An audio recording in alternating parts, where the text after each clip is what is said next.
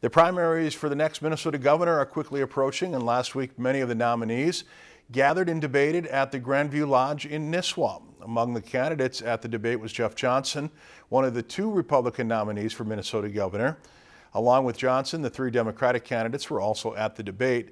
Johnson was open for interviews afterward, and he says his campaign is all about overthrowing the status quo.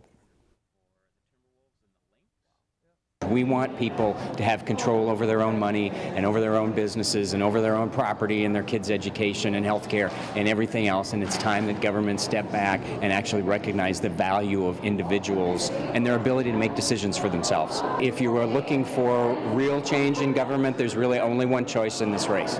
The primary election for Minnesota governor will be held on August 14th. If you enjoyed this segment of Lakeland News, please consider making a tax-deductible contribution to Lakeland PBS.